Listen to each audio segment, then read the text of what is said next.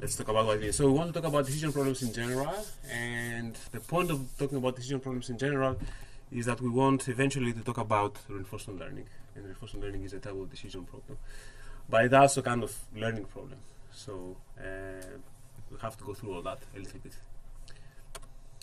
So let's see. So the first thing we'll talk about is beliefs and probabilities. So how can we use probabilities to represent what we know? And then we'll talk about some different types of decision problems, starting from simple decisions like do you want beer or wine to more complicated things like planning. And we'll talk about base decisions and what does it mean to be based when you make decisions. Yeah.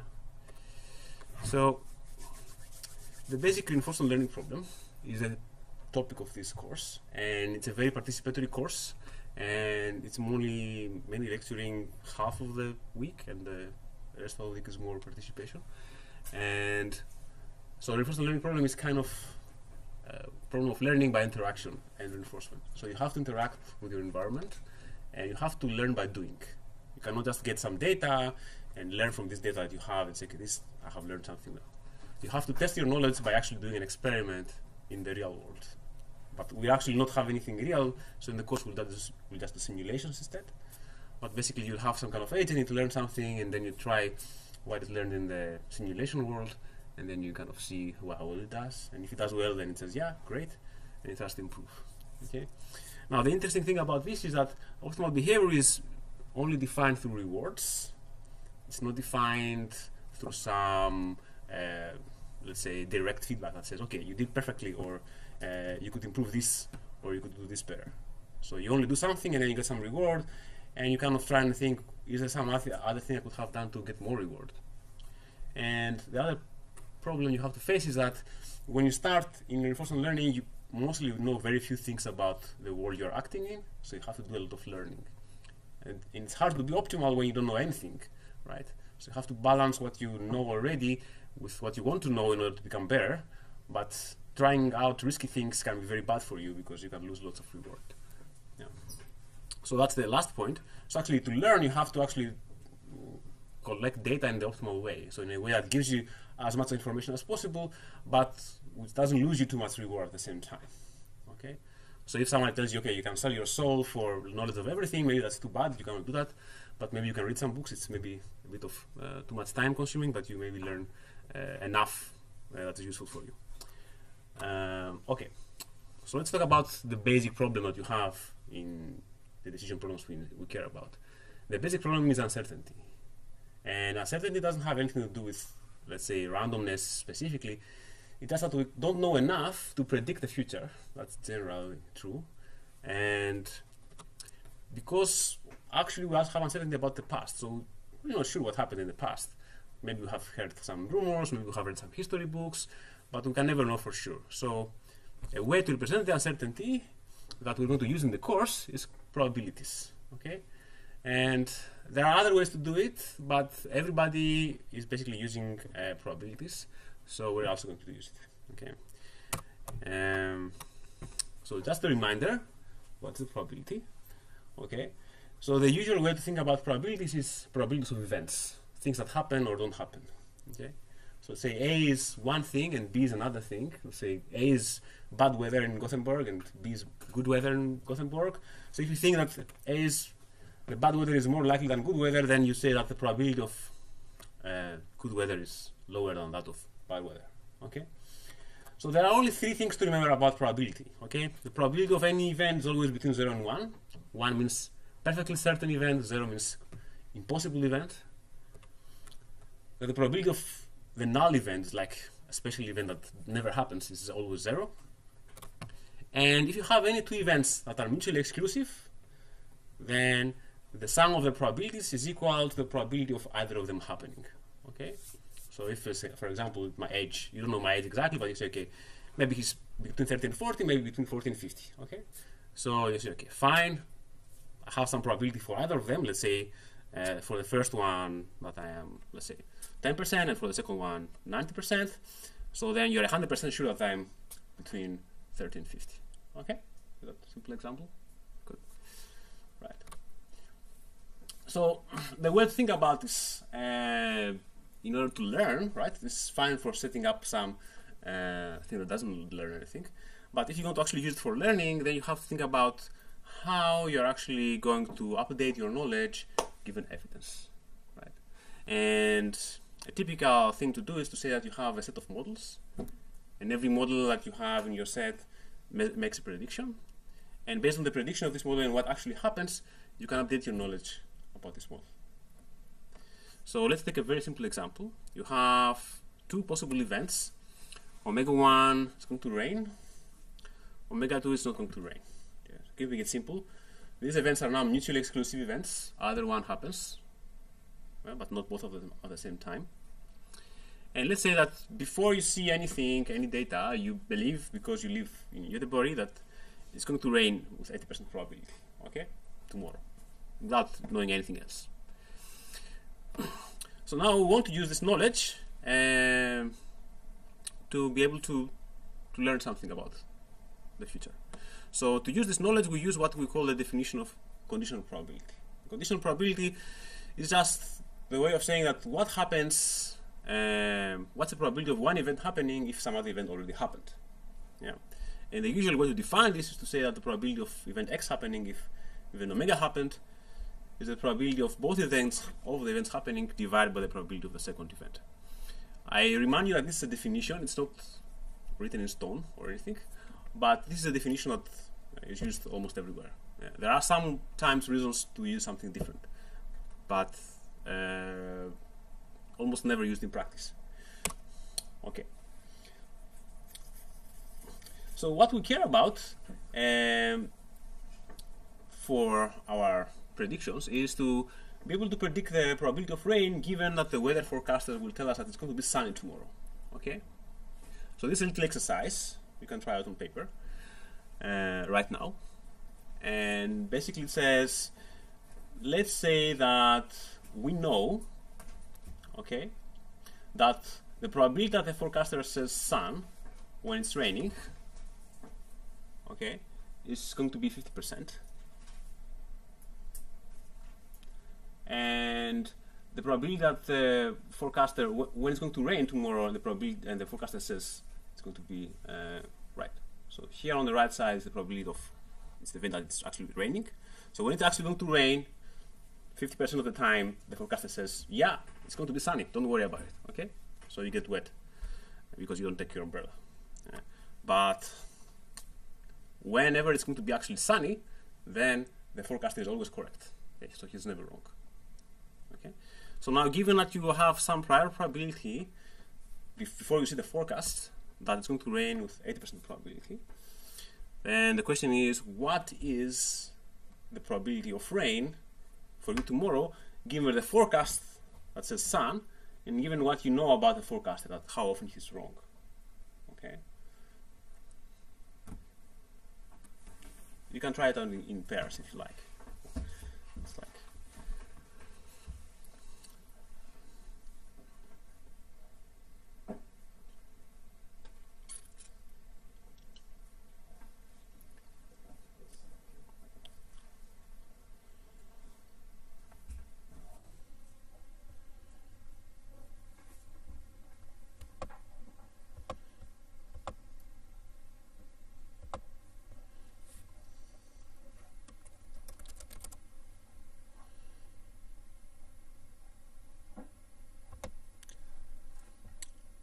so the trick basically is to use Bayes' theorem, which is right here.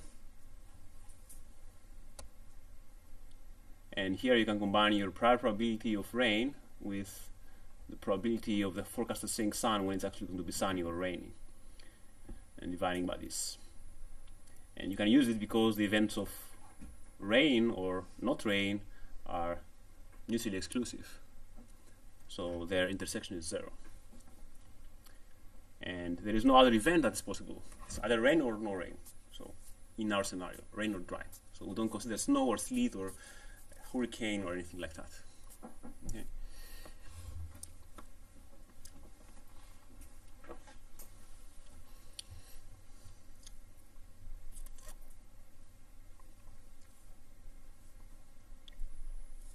Okay. Everybody knows how to do that, I guess. Cool. So you should have gotten that even though the forecaster is the sun, and even though he's always perfectly correct when it's actually sunny, our posterior probability is going to be quite low for sunny weather. We're not quite sure that it's going to be sunny tomorrow. Okay? Because we had quite a strong prior that it's going to be rainy in the first place. And secondly, we know that he's not very accurate when it's actually raining, right? So his predictions on one side are good, but on the other side they're bad. And this is a common problem when you're interpreting probabilities. A lot of times you look at this accuracy and say, well, it must be pretty accurate. Like in DNA testing, you say, okay, the probability of a false positive is kind of wrong, very, very low. But if you consider posterior probabilities, then lots of times the calculations you get are more like numbers like these than numbers like these. Okay. And what I mentioned before about the events summing up to 1, summing up to everything that is possible, is very important, because a lot of times when you look at probabilities of things that are true or not true, you forget the possibility that there might be some things that might be true that you're not even considering. So if you use Bayesian reasoning to confirm or disprove a hypothesis, or any kind of statistical reasoning, you basically always limit yourself to a finite universe or some universe of hypotheses. And when you make this explicit, it's better. But you should always think about what you have left out. What is the thing that I'm not considering as a possible explanation or as a possible hypothesis about the world? Yeah, so here we consider rain or dry, but maybe there's another event that we don't even think about that would be relevant in our setting. Okay, so that's the basics of Bayesian statistics. That's everything you basically need to know for this course about probability. So I'm just going to talk a little bit about more how you're going to use it. The main way you're going to use probability in this course is by describing distributions in terms of families of models. So you can think of a model as a way to describe the world. Okay? So a model tells you what is going to happen with what probability, given what has happened in the past. And you can have a very large set of models, theta. You can consider every model theta as a very complicated meteorological model, for example. And given some data in the input, it gives you some data in the output. What's going to happen? Okay? Or you can think about a very large climate model for the whole Earth. Okay? Maybe none of these models are true, but that's okay. You can still use them to make predictions about the future, right? So we know that meteorological models are not true, in the sense that they never give perfect predictions. They have disagreements between each other. But you can still use them in a useful way. Okay? So that's basically our setting here. And what we want to basically get most of the time is find what is the right model, or what is the best model, or alternatively, what is the best prediction we can make given all the models that we have. Because maybe none of them are perfectly correct, but some of them are good enough that we can use them in a combined way to make a prediction about the future. Okay? And this is the basic Bayesian idea. We start by saying that we don't know what's the right model, and we assign a specific probability to every model. And here, I deliberately use a different symbol for probability than before, xi or xi, just to emphasize the fact that this is something separate from, let's say, a real-world distribution. This is a distribution that we define in a subjective way to, let's say, demonstrate what we think is the right model. Okay? Is this part clear? Okay. So this is the same equation as before, just now written in different notation. So here we have our prior probability about every model. And here we have the posterior probability of every model given the evidence x. I don't say what the x is. It can be any sequence of data, graph data, anything. It doesn't matter. The only thing that matters is the probability assigned to data x by model theta. So every model gives you a different probability for your data. And the only thing you do basically is you scale your prior by an amount proportional to this probability for every model. And that's all you do, and then you normalize. So this is a very simple calculation, at least for a finite number of models. And it can lead to very nice properties that we're going to see in a few minutes. Actually, you can prove that, we'll show it later, you can prove that your Bayesian predictor, the one that averages all the models according to their current probability, is doing almost as well as the best possible model in your set, which is actually a surprising result, but it's very simple to show. So just to illustrate a bit more what we mean by world models and beliefs, let's say that you have a very simple type of belief assigning equal probability to this model, and you're the rat, okay, and you're trying to find the cheese, and you don't know which maze you're in. You know there are two mazes, and you know you're here, and you know that cheese is always there, but you don't know if this is this maze here, which has a shortcut, or it's this other maze where you have to go around, okay. So if it's this one, then, well, you have to spend more time going around. If it's that one, it's a bit faster. Okay? So what can we do? Well, if you're that, basically you can experiment. You can try and follow a particular trajectory, and then if this trajectory actually obtains, you can be sure that it's world 1 or world 2. Okay. So your evidence is basically the path that you actually take through the maze. It doesn't matter how it's generated. You generate it somehow. And every model of these two assigns some probability to this evidence.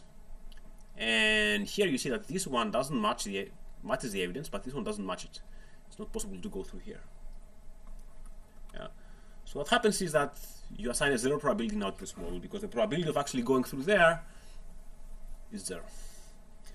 So now you're perfectly sure that this model 1 is the right model.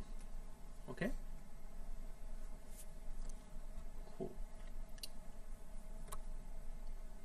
Right. So now let's make a little exercise. Again on paper, in the beginning. Let's say we have the model that we had before, and we have n meteorological stations. Every station is a different one, let's say mu I, and it gives you probabilities of rain given the past events of rain or not rain. For the first part, we don't need to actually have anything specific about know anything specific about how many possible events are. We just have some belief at time t, which is the belief that you have conditioned on everything in the past, and we want to define the next belief in terms of the current belief. Okay, so here you have to use Bayes' rule again, Bayes' theorem, but you should kind of derive it in a recursive way, so that the next belief only depends on the current belief and the current data. So basically it will be a factor of this and this and this, right? Basically.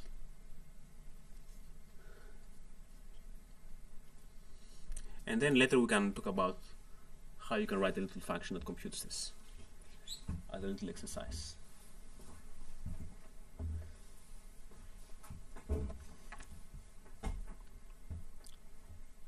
You can feel free to talk about it or ask something. So the question is to derive the next step belief. Yeah, so next step belief only in terms of the current belief. So to write it a bit more clearly, let's go to the C number 2.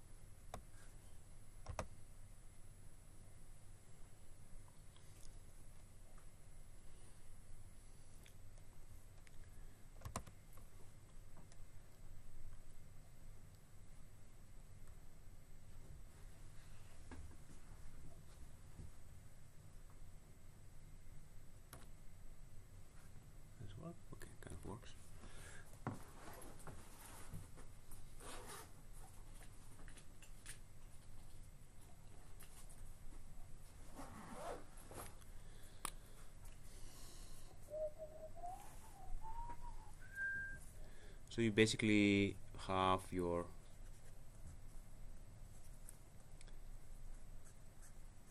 new belief or writing,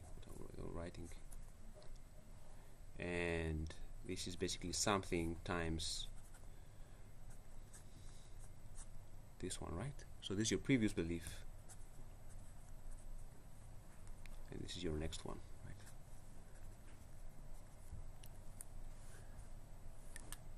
And this is kind of simple.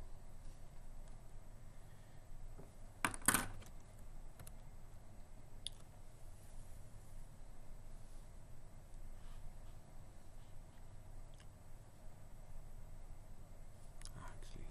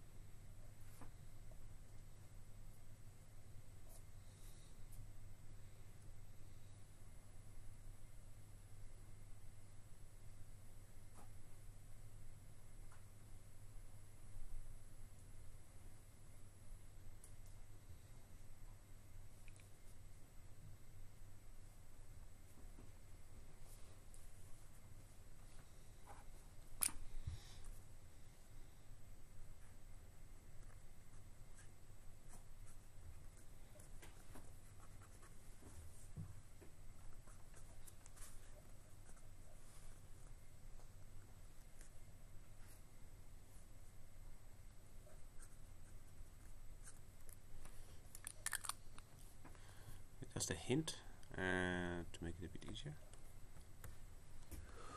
So basically this one, right? If you write the recursion, you can actually show that the probability of the model at time t is basically the probability of the model from the prior conditioned on all the data until time t minus 1. Okay, because at time t you don't see all the data. So you see y1, you have your initial belief here. You see data y1, and this creates your belief at time 1. Then you see data y2, and this creates belief at time 2, and so on. So then you can think about, so if you just want to calculate the probability of the model under this belief, it's just the same as looking at this. The probability of the model at time t is basically the probability of the prior probability of the model conditioned on all the data. This is just from the definition we have given before. So basically it follows directly from here.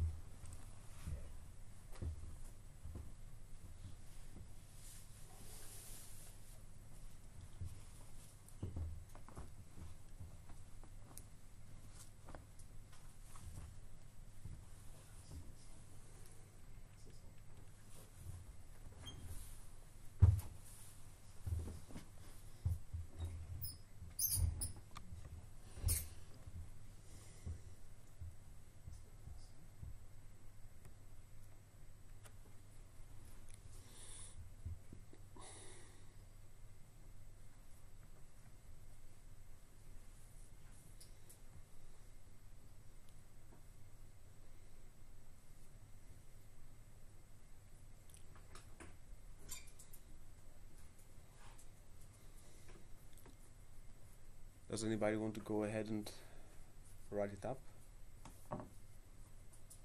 on the board or talk to me about it or ask a question? Or you can have another 5 minutes.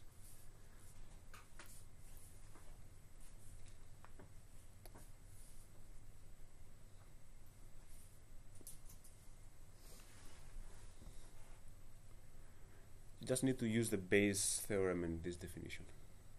If you don't remember Bayes theorem, it's here again. Now the only thing that you have to remember is that here it's slightly different. We are conditioning on everything. So this is just, the interesting thing here is that this is just defined for the data, but in our setting now we said that time t, the models have already the data until time t minus 1. But that's okay. You can still just replace it, in fact. So that's the shortcut.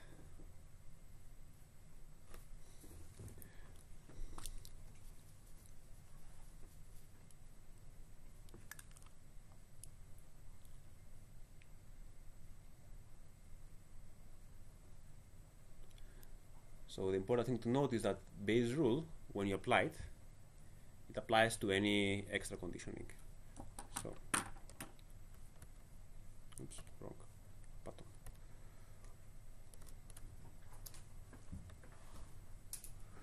So basically what does Bayes' rule say? It says P of A given B is P of B given A times P of A divided by P of B, right? Now the funny thing is that you can just write the same equation again, conditional on another event. There's no problem with that. These are all just new distributions, okay?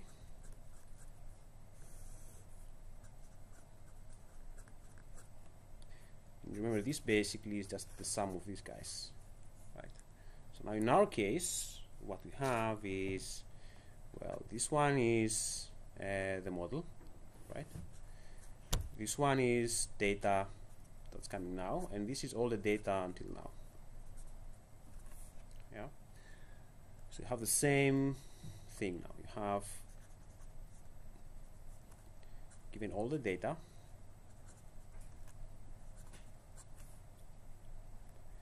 is the probability according to this model of the new data given the old data.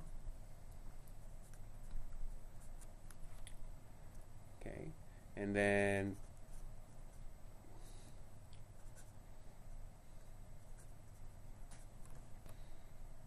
divide by the sum of the same thing above. Yeah, so I'm not writing it again. But this guy here, we just define it to be ct plus 1, and this one we define it to be ct. So this is basically the proof, and you can rewrite it again if you like, so you have the probability of all the data if you prefer, but you will get the same thing. Okay, so it is possible indeed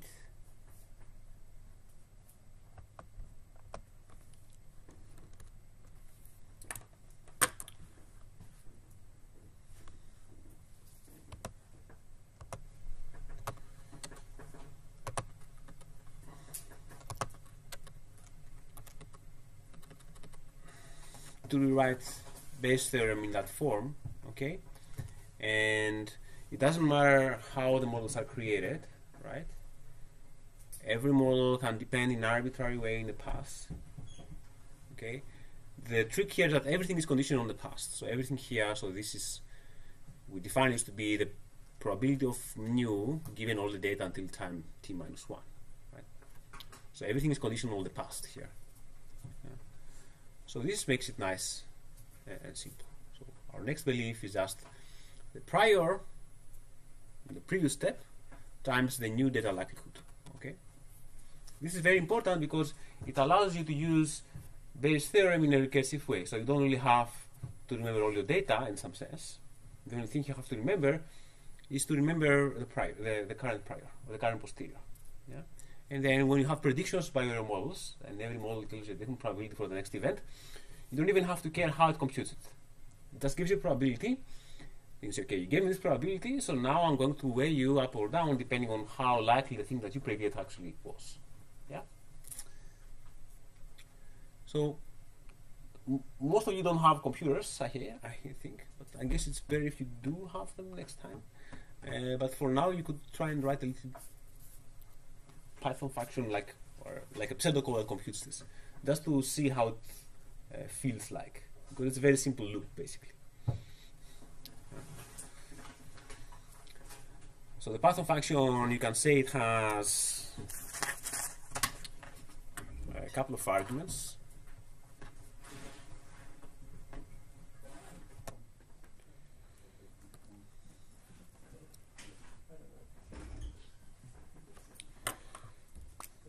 So let's say it has, okay, let's see. One, so I want to put buffer.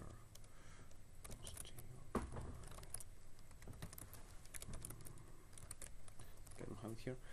So you can think of some function which has as input 3 arguments. One is the prior, it's a vector with length n. Okay, so these are the inputs. It has predictions,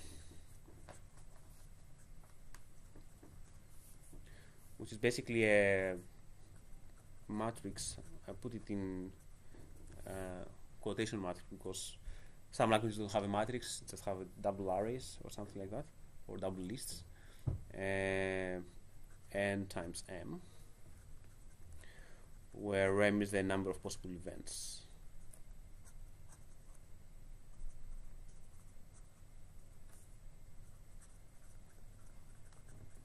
And predictions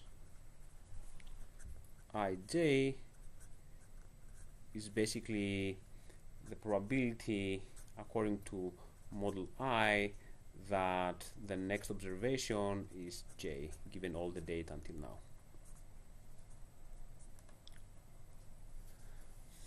Okay, and of course this is not enough, right? Is it? You have the prior, you have the predictions. Do we need something else? Yeah, you have the actual outcome, right? In 1 to m. Okay, so given all these 3 things, what you believed before, what the predictions of every model were, and what's the outcome, you can compute the posterior, right?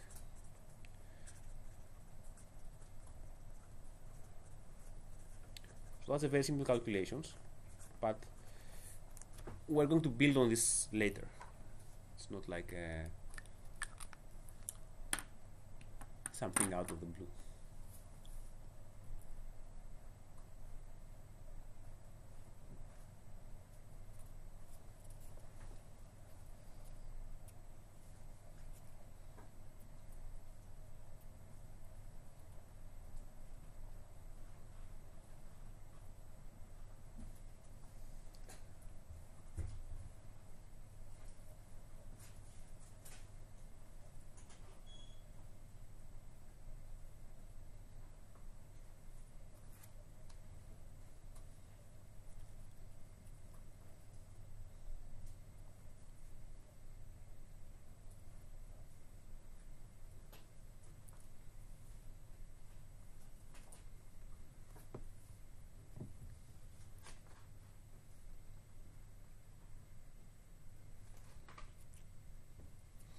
Go and get some water.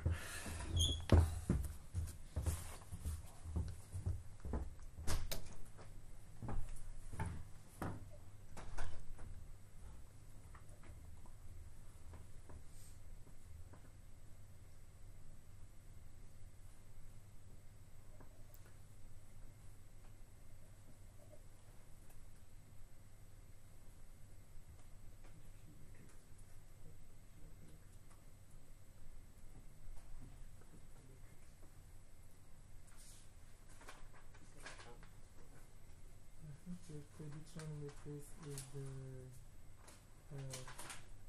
P new I while still given all the data. That was in the slide.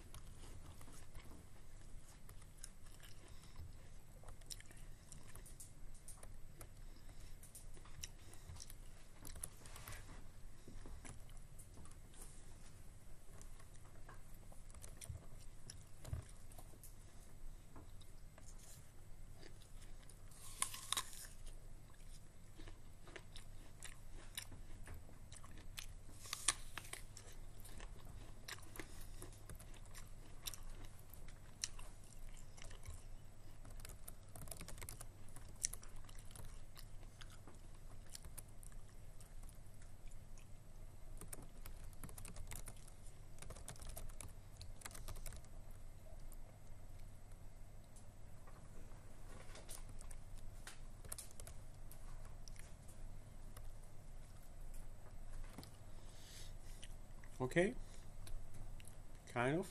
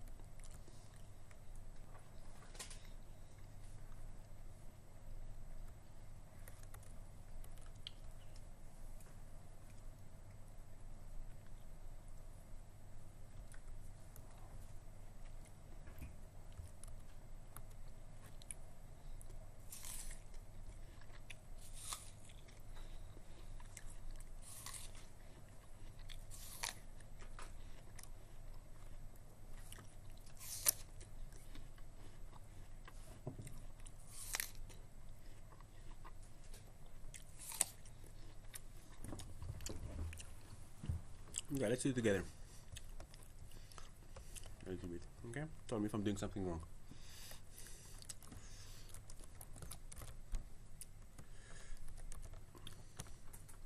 Okay.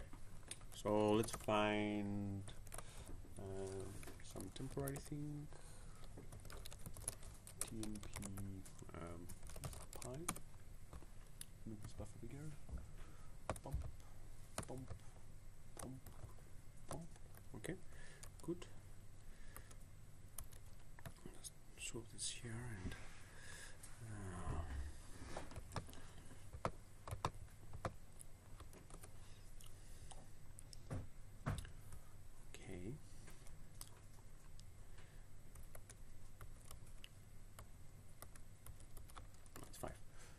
So, well, function definitions in Python are something like def, right? Posterior, right?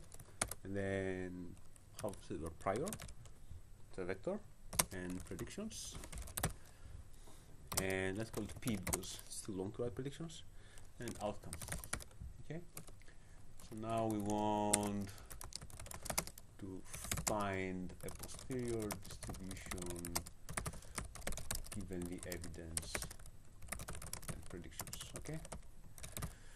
So we're not going to loop through that. That's going to be one outcome. This is a single outcome, but we can call this repeatedly for multiple outcomes. Okay? Because we said we have this recursive thing, so we can call with the prior. We can call this function again. So example, we can say posterior is basically posterior is posterior prior P outcome. Okay, then feed data to predictors, get new P, then basically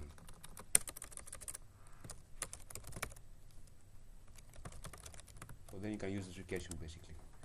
Okay, so a new outcome. So these are all changing because you get new data every time. You can even write like this, for example, if it comes over in time. Yeah. But this one you cannot generate dynamically. It's okay. Basically, you have some function give outcome to predictors, and then you can say P. So they all give you a new prediction. So this is how it would work. But this function here is, we're limited in that. We just have all the predictions fixed, and we have the outcome, and we have the prior.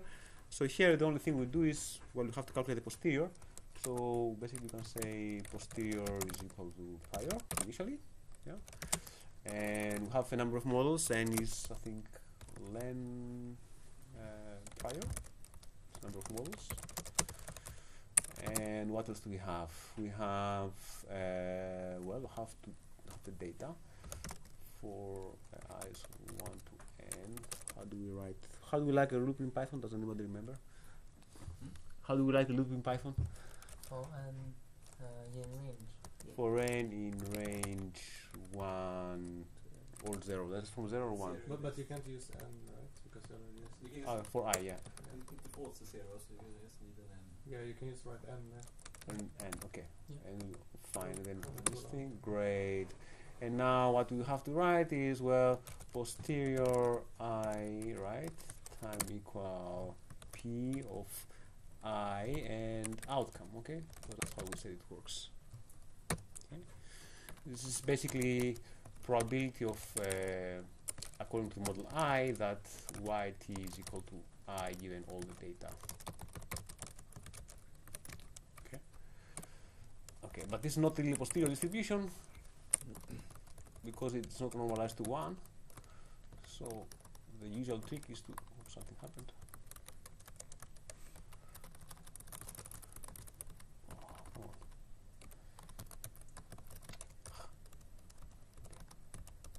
That's why I don't like Python. Okay, so the usual trick is to write this as well as a sum.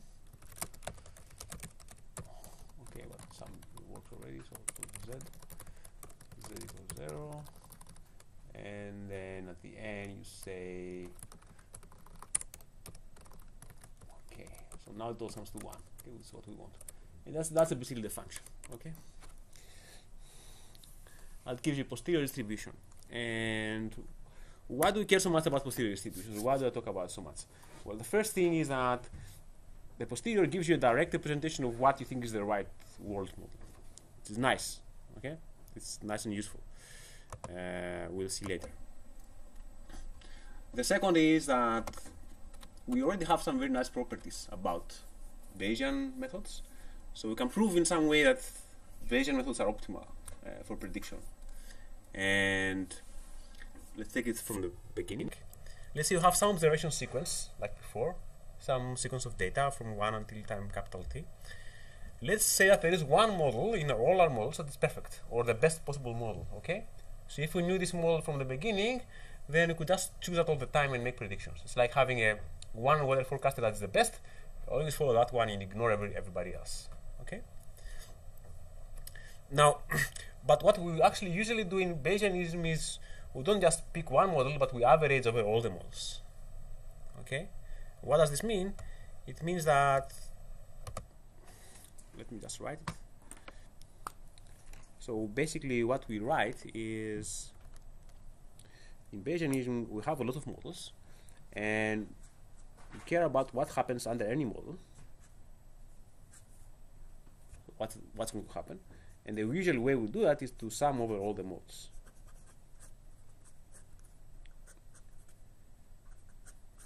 Okay, so every model gives you a different prediction,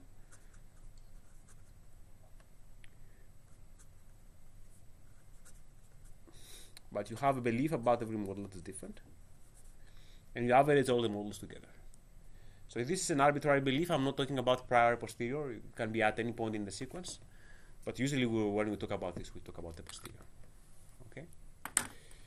So this is what you usually do, because you don't want to commit on a specific model, because some of them might be very wrong, some of them very good, but you don't know, so you have to weigh them according to their current probability.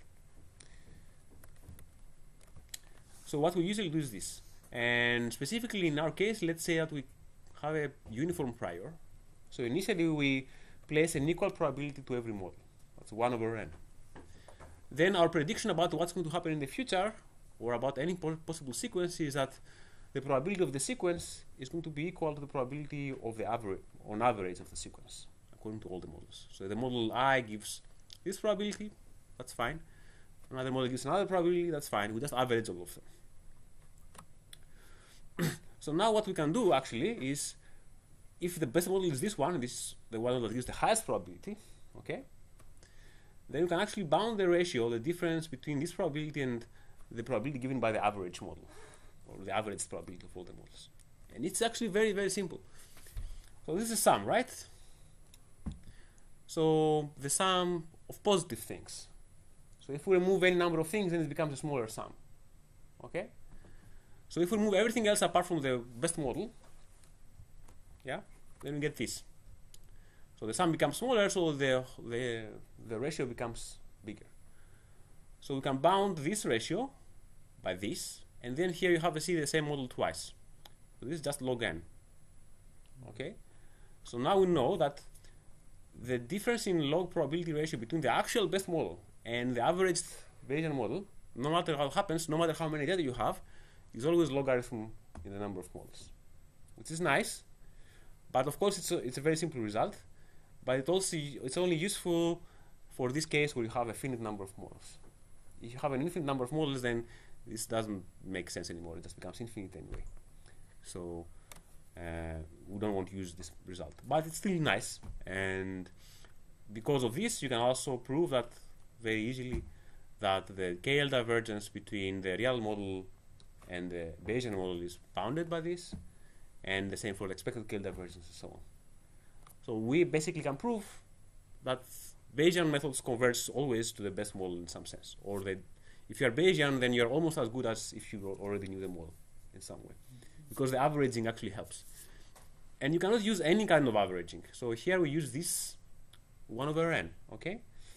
If we start from some other belief, saying, okay, let's put slightly more in this model because I think that model might be better, and it turns out that that model is actually true, then you basically assign a higher mass to that model, but a lower mass to something else, right? So when the worst case scenario would be that the model for which you assign the lowest probability actually is true, and then your regret, let's call it, scales according to this. Scales according to the minimum probability you place on a model, which is worse. But anyway, this is the kind of calculation you have to think about when you try and prove something like this for an infinite number of models, because you cannot place a high probability on everything. You have to place some small probability on the most unlikely models, and then you have to kind of bound the error for those models. But this is the only thing you have to know at the moment for Bayesian optimality. Some other results show that for continuous models, the posterior distribution converges to something that looks like a Gaussian, and there are other asymptotic results, but this holds for any amount of data. So it's very simple. Okay. So that's all about Bayesianism, and we will talk a little bit about decision making finally. Okay. But the main point I want to make in the Bayesianism part was to ensure that you understand that we are uncertain about what is reality, right? And that's why we use, right now anyway, this subjective concept of probability. And when we make decisions, we have to also take into account the uncertainty we have about reality. That's the main problem we want to solve in reinforcement learning. Okay, so very simple exercise, kind of. We have three problems, three different problems. And the first is choose different foods, okay? So, Johan, what do you like of these three foods? Cheeseburger? Cheeseburger, okay. And Yeah, maybe oatmeal. oatmeal, okay.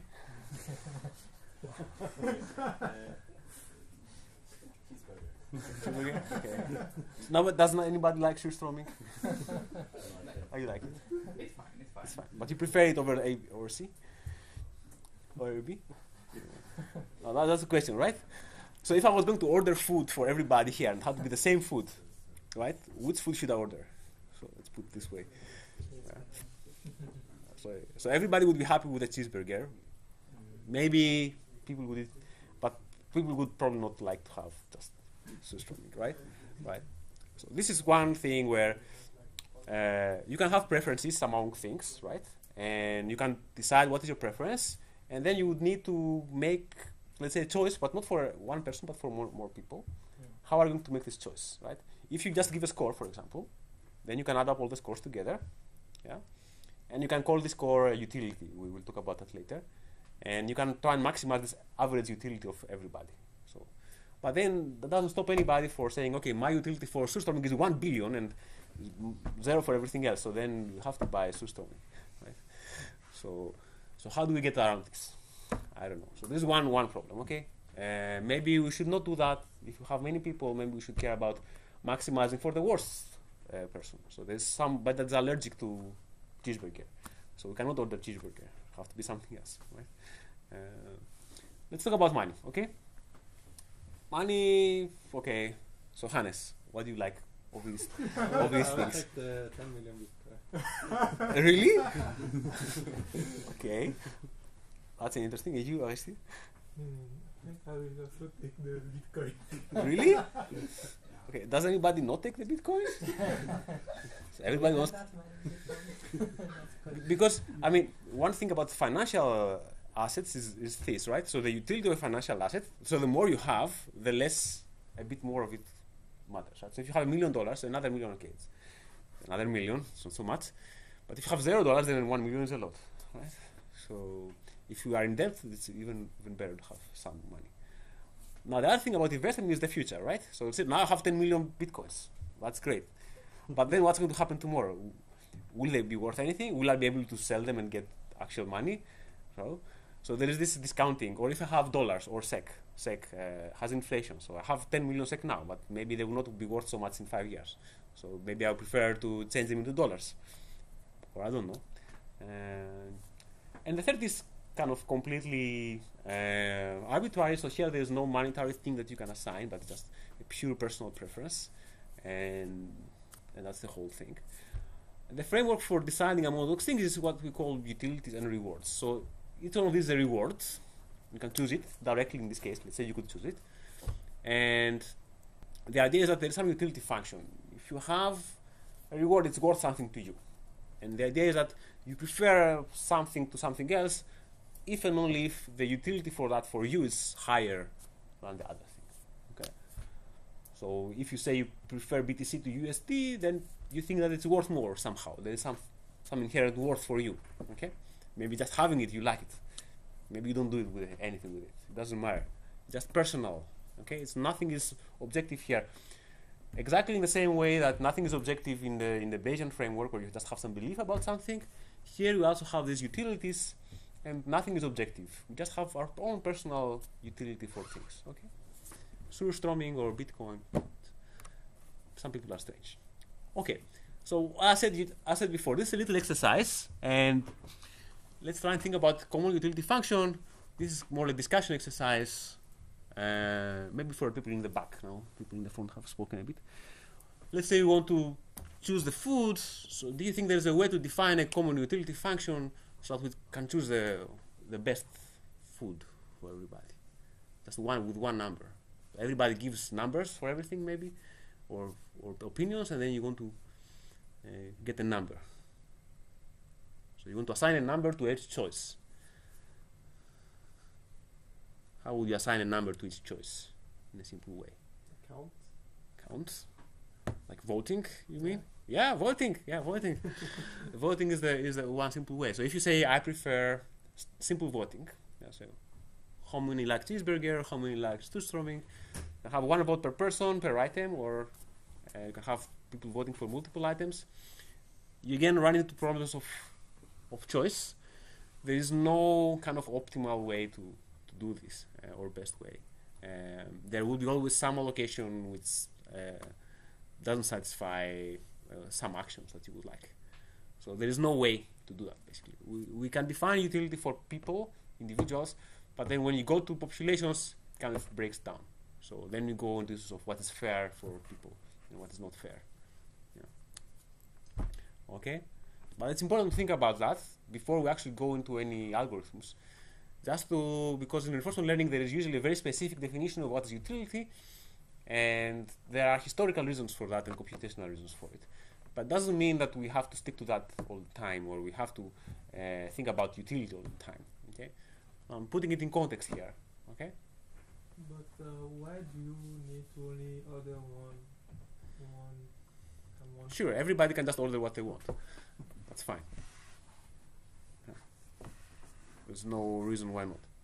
But if you're going to order from one place, then it has to be one thing. Sorry. Or we'll decide to go all together to a concert. Everything's free. You can have maybe 50% cheeseburger. No, if we're going to all go to a concert together, then we're all going to a concert together. So we have to go to one concert. We cannot go to 3 concerts. We can go maybe, but not enough time. Okay? Okay. So now we have to talk about simple decisions.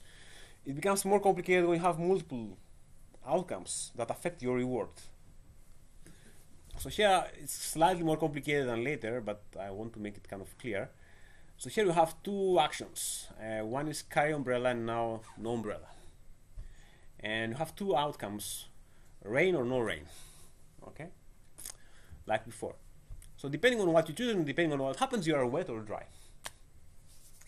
Now you would like to say, to make some decision about it, and if you want to be formal, and you have to assign this utility function to every possible reward. So here you don't care so much, dry, you're carrying the umbrella, you get, say, you have 0 utility. You don't care if it rains or not, you have your umbrella. Now if you don't have your umbrella, you really don't like it, so it's -10. And if it's not raining and you don't have your umbrella, you're feeling nice. If you don't have the umbrella, it's a bit nicer. So you put a 1. Okay? But now, this is not enough for you to make a decision. So you have to, so here if you don't take the umbrella, you have a 0 for sure. But if you take it, if you don't take it, you have either -10 or 1. So you have to have a way of deciding among those criteria, yeah? So there is the maximum rule where you say, well, if I select an action and say that let's say Thor is very evil and he wants to do the worst possible thing for me given what I choose, well, if I choose this one, he doesn't matter what he does. But whenever I don't take the umbrella, then it rains, for sure, okay? So then I have to take the umbrella. If you believe that nature is somehow vindictive, okay? You can believe the opposite way. Let's say that it doesn't help very much, but you can say, okay, what if it was opposite, and then if I knew what was going to happen, but nature selected the worst possible thing, so even if I knew what was going to happen, then I was performing as low as possible. So in that case, it would rain all the time, so I would have to take the umbrella anyway. So in this scenario, the minimax and maximum choice are the same. There's no difference. But since we're talking about utilities, and we talked about probabilities before, let's not put put the two together and say, okay, let's say there's some probability for rain, fine, and then we can calculate the expected utility. Okay. So expected utility is just expectation of the utility, given the action we take, and the first action is basically rain or no rain, umbrella or no umbrella. Here's the probability of the event given our action. In this specific example, the event doesn't depend on our action, okay, unless again we assume some God that responds to what we do.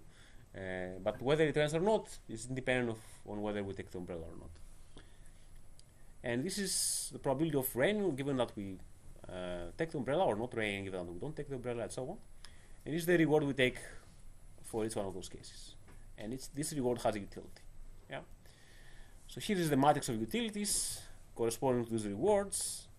And this is actually the expected utility for the two actions. So we prefer to take the umbrella because the probability of rain is quite high, 20%. If it was like, say, 1%, then we would have a positive value here, and we would actually not take the umbrella. Okay? So this is quite simple. But another thing that is kind of interesting is what is the right utility function for things like money? Yeah. We kind of went through that a little bit before. But let's go through it now. So let's say that I was going to give you 100 SEK, or maybe flip a coin, a fair coin, and give you 200 SEK, or nothing, right? So how many of you would prefer A? Almost everybody? Does anybody prefer B? Okay. I tell you, the coin is really fair, okay? So I'm not cheating. Yeah. Yeah. Okay, so the basic thing that we have in decision theory with expected utility is that we prefer it to be when expected utility is higher, okay? And that's fine. And it's the same thing I had before. And in this example we had, the assumption is that this utility is increasing. So with more reward, with more money, you prefer more money than less money. Not necessarily true, but let's say it's true. And then depending on what you think about this expectation, you get slightly different results. So let me just put that through. Okay, 5, 2, 1. That's the right one. Okay. So if you have some utility function for money, okay, that is convex, and here is the amount of money you have. This is your reward, okay, and here's the utility you have for the amount of money. So let's say here is 100 SEK, and here's 200 SEK, okay,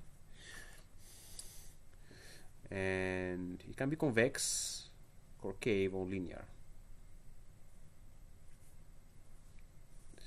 So when it is actually linear, then it is actually true that your expected reward for an amount of money, your expected utility for an amount of money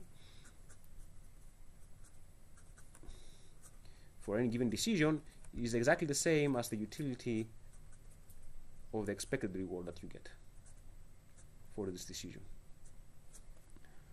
But if you have a concave utility function, then this doesn't hold anymore, or you have a convex utility function. So you have a convex utility function, you prefer to gamble. So the convex utility function is here. Yeah. So if I tell you I'll give you 150 kroner instead of 100 or 200 with some probability, then your utility for 150 kroner is going to be here, which is lower than the average between the two. So here is the line of the average between the two. So this is a standard way to model risk aversion and risk preferences in individuals, saying that especially about money. So you prefer more money, more risk if your utility function for money is convex, and you prefer less risk if it's concave. So typically people that take life insurance, they have a concave utility function, while the insurance company that provides insurance, because it's a big institution, they are kind of risk neutral, so they have a really linear utility function, and that's why actually insurance exists in some sense. Does it have to do with the variance here? The what? Is there a relation with this convex and concave function with variance? The variance of the expectation. The variance. Because in this example, So the variance is something is a different way of dealing with it. So there are risk measures that are more varied. Okay, so it's here. So if I'm going to give you for sure something, yeah. So if you are risk neutral, then getting exactly 100 kroner is exactly the same for you as getting 100 in expectation. So you don't care about the variance. Okay. If your utility function is concave, then the variance affects you a lot. But if it's convex, then you prefer more variance. So if I give you for sure 150, actually you don't like it. You want to have a gamble. You prefer the gamble. Somehow it's worth more to you to have, with some probability, double the money than to have for sure in the middle. Yeah. So that's basically the thing. You don't directly relate to variance, but just you specifically do it through this function. So it's not a direct connection with variance. Yeah. But in economics, they do study this in terms of risk and variance. And the usual thing is to have this to be a logarithmic curve, actually, especially for money. Okay, so that's all about preferences. And the last thing to talk about for preferences is regret. And you go out, you don't take your umbrella, you say, oh, I should have taken one umbrella, right? That's a standard idea. So for that purpose, what we do is we basically define the difference between the best action in hindsight, so what I would have done if I knew that it's going to rain, minus what actually happened. Okay, how much we actually got. So in this matrix, you can see that if it rains and you don't take your umbrella, you have a regret of 10. Yeah, because you had minus 10, you could have gotten a 0. If it doesn't rain and you take the umbrella and you say, well, I could have left at home, so you have a regret of 1. You can also calculate expected regret by just multiplying over with the probabilities of every outcome. And this gives you an expected regret that is lower for the first action. So here, in this scenario at least, we see that the expected regret idea and the expected utility idea give you the same answer. So maximizing the one seems to be the same as minimizing the other. Maximizing expected utility is the same as minimizing expected regret for this scenario. Is that always the case? This is your exercise. So decision A star maximizes expected utility if and only if it also minimizes expected regret. Okay. So I guess we can close with this exercise. So we still have some things to talk about, I guess, but we'll talk about it on Thursday, so it's not so much. And then we'll do some exercises more hands-on. So yeah, try and prove that now, and you probably don't finish it until 3. We can have discussion until then, and you can come up with your proofs on Thursday. Yeah, sounds good? Or non-proofs. So here, the expected regret is defined like this, right? Probability of the outcome given your action. If you want, you can simplify it and forget about the condition on the action, but it should be the same. So when you maximize this thing, you minimize that thing, and when you minimize this thing, you maximize the other thing. Yeah.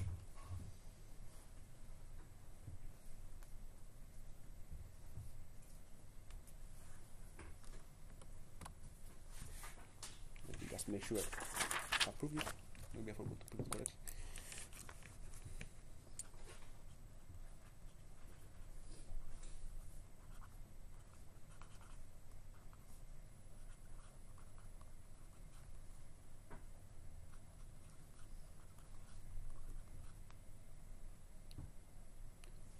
Okay, just to remind you, because you probably I should have left it on the same slide.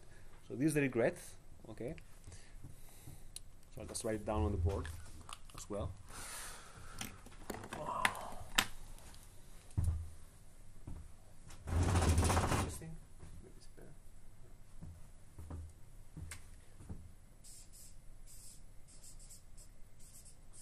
event of taking action A, when omega happens,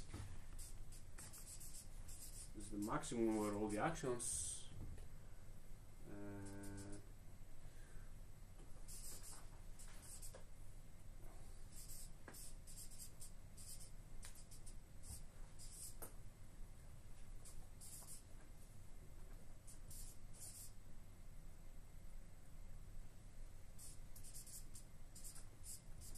Okay, so this is the regret, and expected regret is just the same thing, but multiplied over with the probability of every outcome omega. Yeah. So you can see it there. Yeah.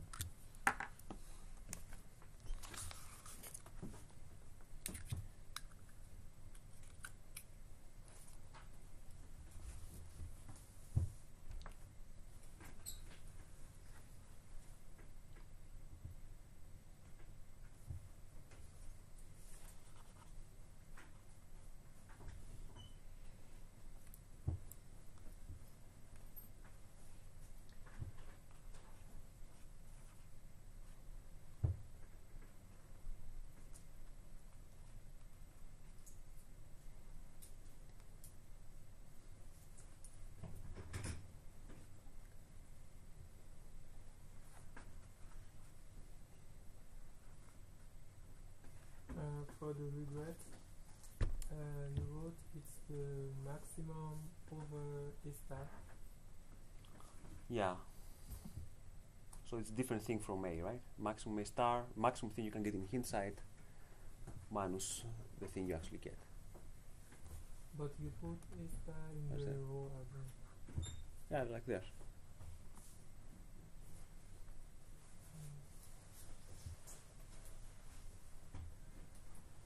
Okay. Yeah. So this argument here appears there, right? Yeah. But here you're maximizing over this. So this doesn't depend on A.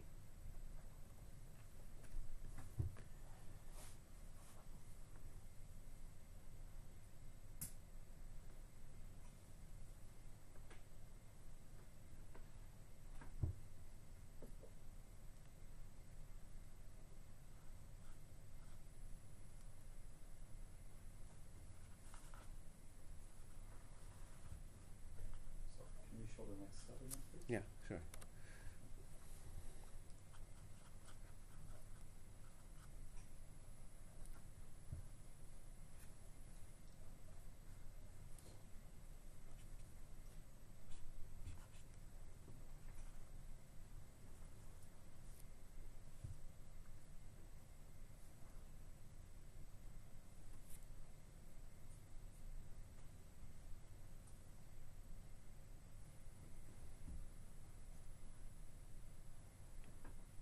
In your example before, you had PW of A, just PW, right?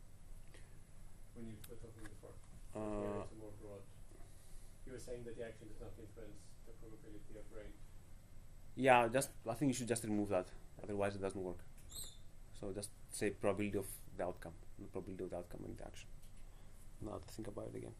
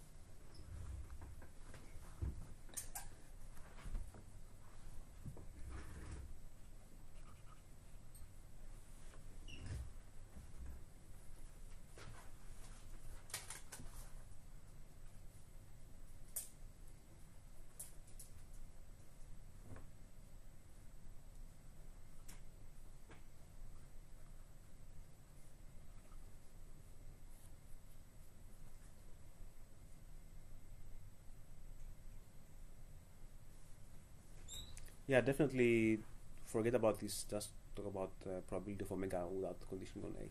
Otherwise, it doesn't work. Sorry.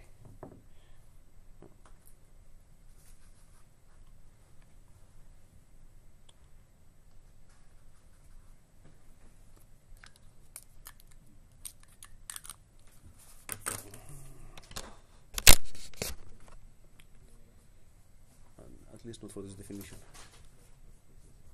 But the regret is given A. Yeah. Okay, yeah, I don't need the regret.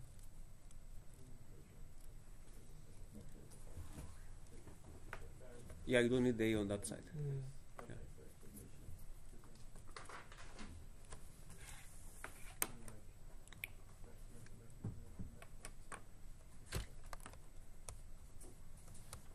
So I guess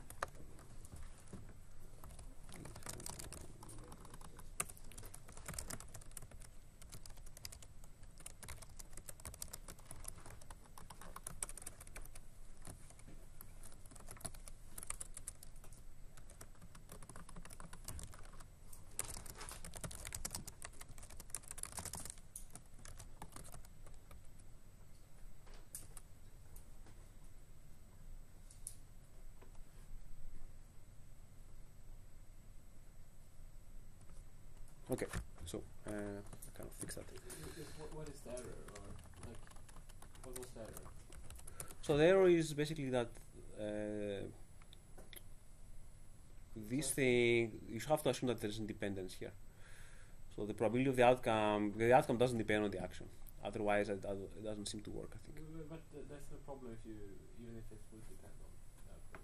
Because what you've written there is the expected value, Yeah. and then you just take the definition out. Or I think there was no problem. Like Sharif, maybe P of omega given A is P of omega, but Yeah, that's all, yeah. okay. Yeah, that's the only thing. So if it's just P of omega given A, then you have a kind of a term that I forgot about, which doesn't work. It's just this. I think it would work even if there were dependence. Oh yeah? Okay. Maybe the first time I wrote it was correct.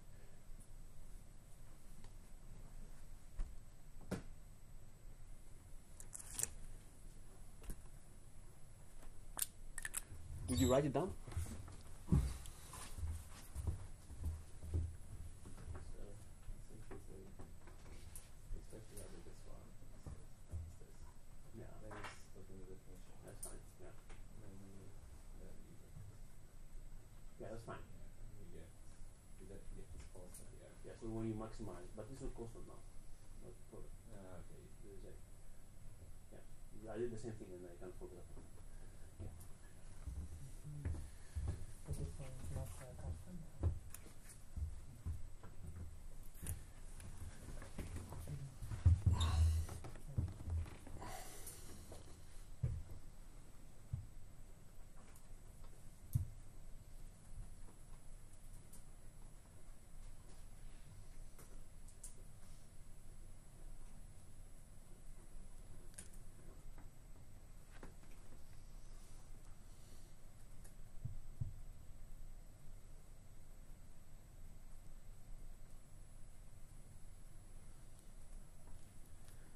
Anyway, so regret is something that has various slightly different definitions in slightly different contexts.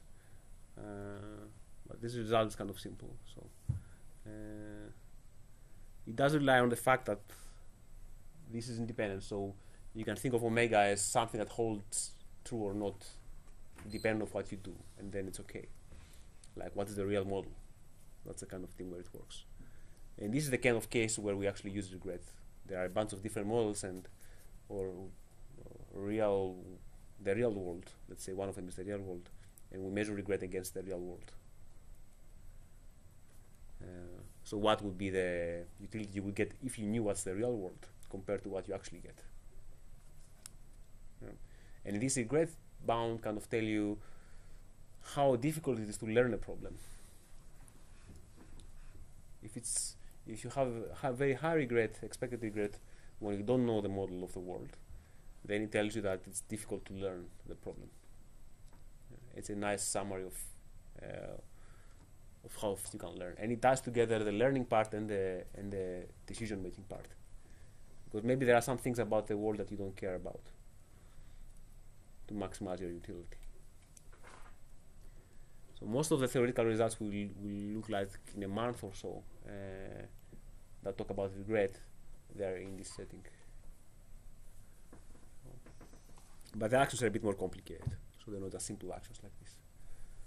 Okay, so we're kind of running out of time, so I need to talk to somebody, I guess, now, and we can meet again on Thursday, and we'll continue with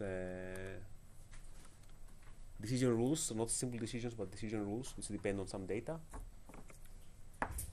and we'll slowly go into the reinforcement learning problem, basically.